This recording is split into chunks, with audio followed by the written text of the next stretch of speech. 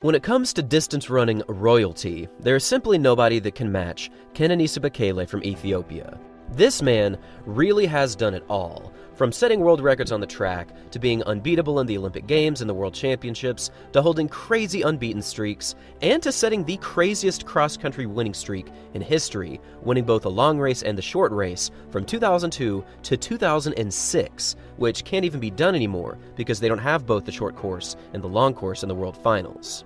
This man has done some unbelievable things throughout his career, and when it comes to pretty much any racing distance, he has been the absolute best of the best. Even when Kipchoge was unbeatable over the marathon, he threw down a time that was only 2 seconds slower in the 2019 Berlin Marathon.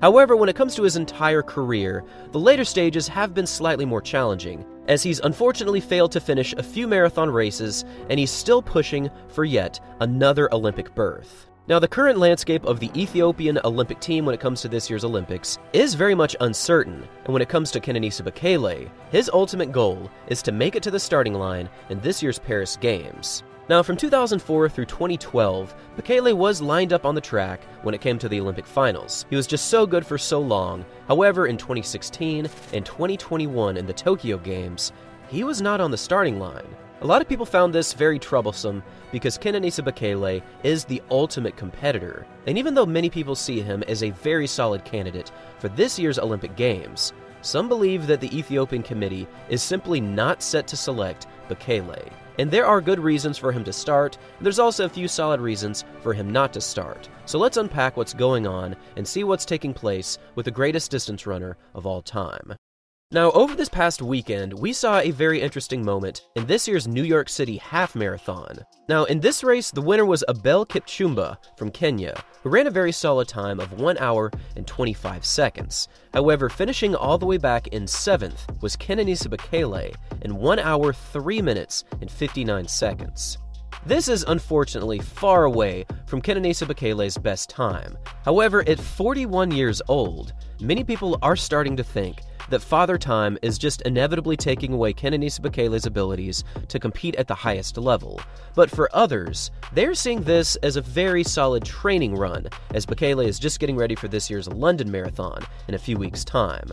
In a post-race interview, you can see that Bekele was not happy with his performance, which does lead me to believe that he has much more time to shave off. However, when it comes to him being selected for the Olympics, this is certainly not a good look for the greatest of all time. Now, looking back at the 2021 Tokyo Olympics for the marathon, I really wish that Bekele had been selected for that team, because unfortunately, all 3 of the Ethiopian qualifiers dropped out of this race.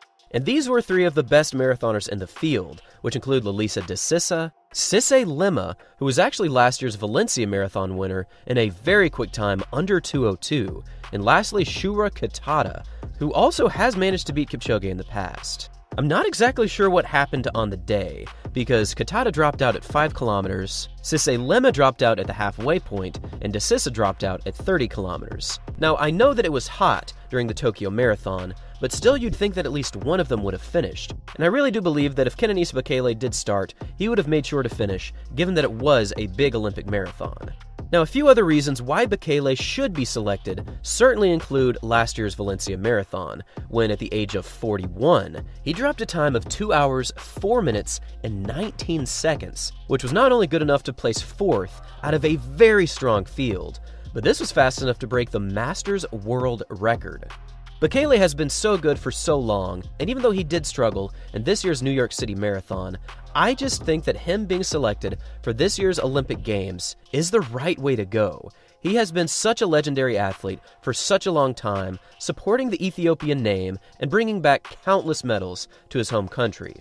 Seriously, go over to Wikipedia and search Kenenisa Bekele. You will see countless medals from so many different global championships. Now, the ultimate dream in this year's Olympic Games is to finally have the clash between Kenenisa Bekele and Eliud Kipchoge. And after so many years of just barely missing each other at the starting line, this year might actually happen, but it's also very interesting to mention that both Bekele and Kipchoge have been slightly underperforming this season, so they both are still waiting on their actual Olympic placements. But if they do race, it might be the perfect way for both athletes to finally meet each other at the biggest stage and perhaps hang up the spikes in a ceremonious ending to their careers. They have both been competing for well over 20 years, and I think that this would be the perfect send-off for these two legends. Now I want to pass this question off to you. Do you think Kenenisa Bekele should be selected for the Ethiopian Olympic team this summer? And if so, how do you think the Olympic marathon will go down? Will both Bekele and Kipchoge ultimately race? How will they perform? And are there chances that they will bring home Olympic medals? Thanks for watching, everyone. And as always, until next time.